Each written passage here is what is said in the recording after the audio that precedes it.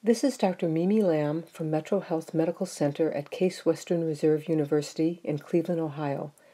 I would like to share with you a case of hyponatremia that I encountered, which turned out to be a little complicated, very interesting, and provided a great opportunity to go through the entire differential diagnosis of hyponatremia. The internist who referred this patient to me wrote, "This is a 52-year-old very lean male who has had hyponatremia for a long time. His sodium is now lower than usual at 128. I have recently started him on lisinopril for hypertension, and I'm not sure if this could be contributing to an even lower sodium. I'm not sure if this low sodium and his leanness and his high blood pressure could be part of one problem. Please assist with further evaluation and treatment." So this was a 52-year-old white male referred for asymptomatic hyponatremia. His serum sodium had persistently been 128 to 134 for the past 2 years. Serum creatinine had been 0.43 to 0.70, BUN less than or equal to 3. Past history was significant for hypertension, and he was on lisinopril for the past 3 months. He had had an episode of Candida esophagitis a year prior with HIV antibodies negative. He had had polio at age 8 with no residual deficit. Current meds were lisinopril 20 milligrams daily, Nexium 40, and albuterol as needed for wheezing. He described his typical diet as being a McDonald's McGriddle breakfast in the morning, a normal lunch, and junk such as a burger for dinner. His typical fluid intake was 2 cups of coffee, 32 ounces of Gatorade, and a 12-ounce beer daily. He smoked a pack per day, drank 1 beer a day, and as far as drugs, had not used any for 25 years, but had used virtually everything in the early 80s, although nothing IV. He lived with his wife and 2 cats, and worked as a criminal investigator for Cuyahoga County at the Justice Center downtown. Family history was positive for CVA, breast cancer, cardiac disease, and negative for diabetes and hypertension. On physical exam, he was afebrile with heart rate 90, blood pressures 129/82 and 116/70. His weight was 58.4 kilos and BMI was 19. He was a thin white male in no acute distress with moist mucous membranes and normal skin turgor. His exam was remarkable only for wrinkled skin and diffusely decreased breath sounds consistent with his smoking history, and he had no edema. A recently obtained chest X-ray had changes consistent with COPD and no mass or infiltrate. In analyzing cases of hyponatremia, we typically start down the differential based on our history and physical exam, even before seeing any labs, since lab results usually take at least several hours, if not days, to come back. I usually find it easiest to approach a case like this, as we do with most types of differential diagnosis, by considering the broad mechanisms by which the problem can develop, and then eliminating the ones that don't seem to apply. Clinically, it makes sense to think of hyponatremia as being a problem with the normal response to water intake.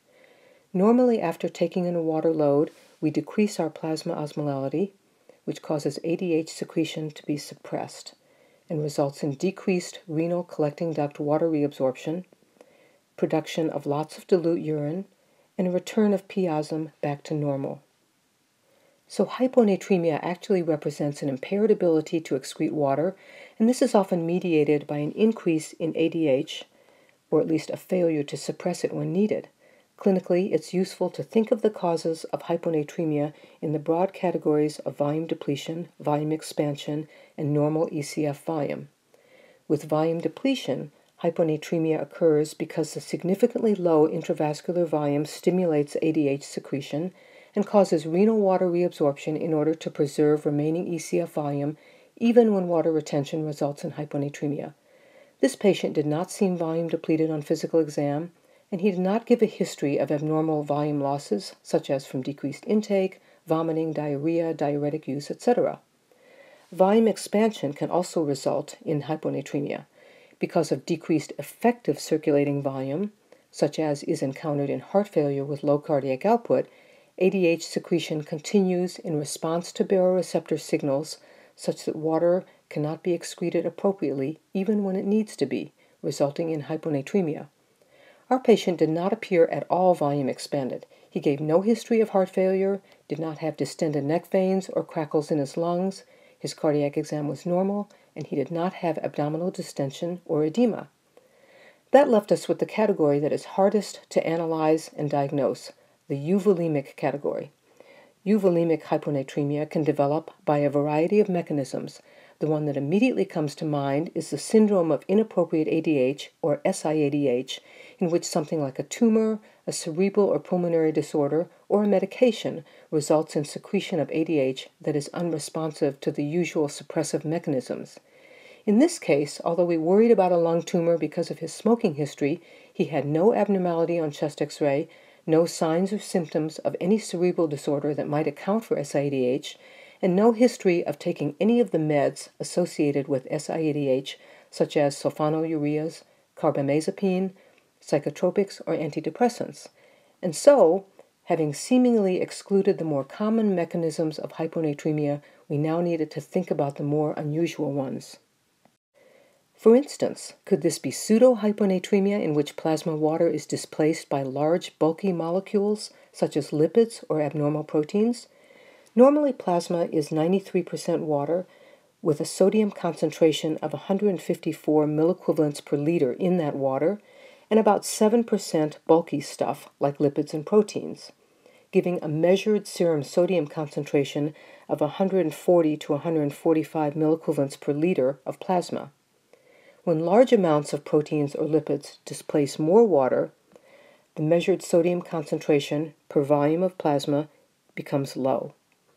But our patient had no hyperlipidemia, exhibited no signs or symptoms of multiple myeloma, and his globulin gap on his liver function tests, the difference between total protein and albumin, was not elevated to suggest the presence of an abnormal paraprotein.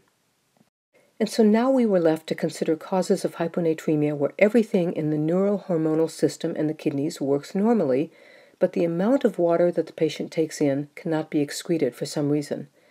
Normally, we filter about 150 liters per day through the glomeruli, reabsorb about 2/3 of that approximately, leaving 50 liters per day, and reabsorb another 15 to 20% in the loop of Henle and distal tubule, leaving about 24 liters per day to either be reabsorbed or not, depending on how much ADH is around.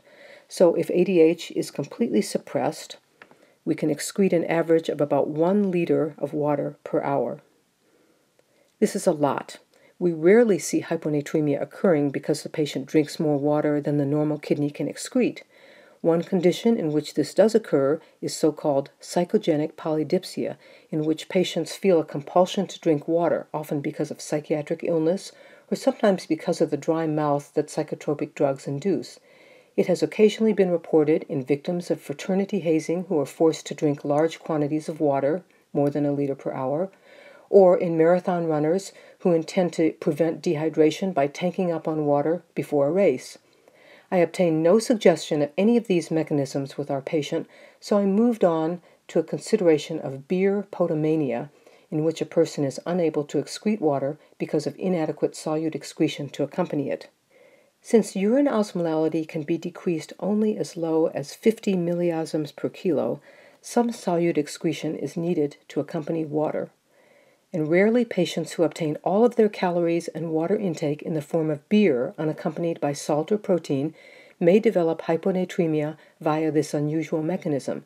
Again, our patient's history did not seem compatible with this disorder, since his beer consumption was reported as 12 ounces per day, and his McDonald's meals would have contained plenty of both salt and protein to allow water excretion at a UOSM of 50. Since his history and physical exams seemed inconsistent with every cause of hyponatremia, I was stymied. So now a look at his labs was helpful.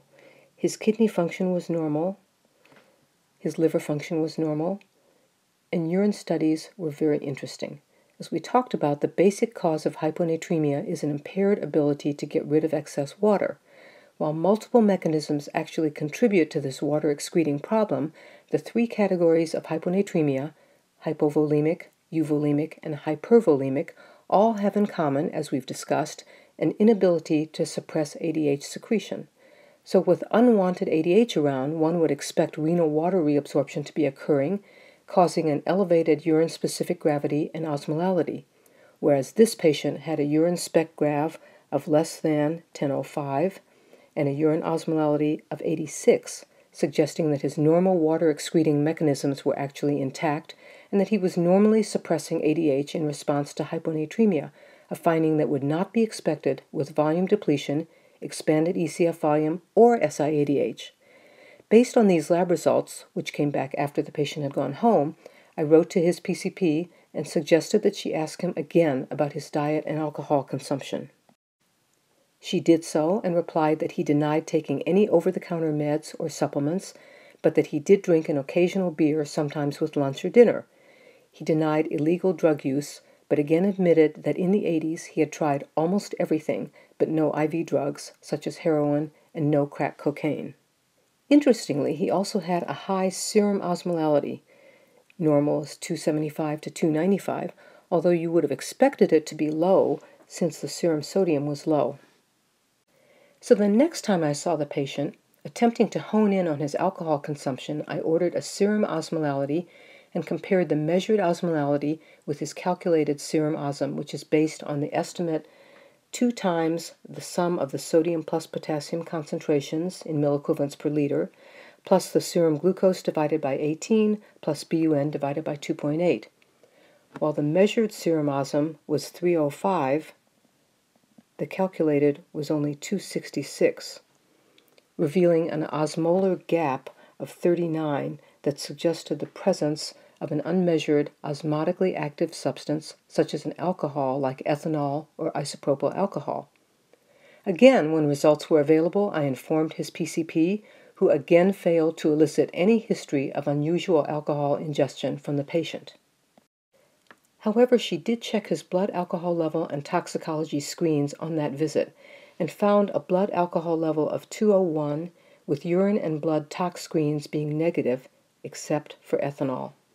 The patient admitted to having had a beer for lunch that day, and there things stalled until several months later when his PCP wrote to me to say, "Mr. C came to see me today to ask for assistance to stop drinking.